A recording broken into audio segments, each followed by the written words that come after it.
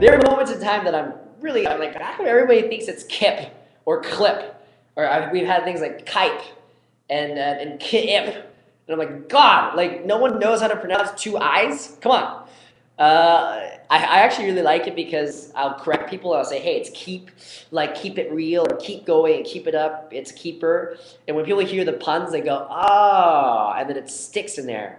And as a single syllable name, I love it. It's really catchy. We love the puns, and it's just a great name. And I came up with the name because I was like, when you get a reward, you keep it. That's really what it was. And I became obsessed with this name, Keep.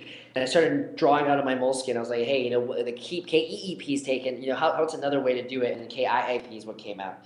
And then now all of a sudden everybody's obsessed with names with two I's in them. Whatever, it's besides the point.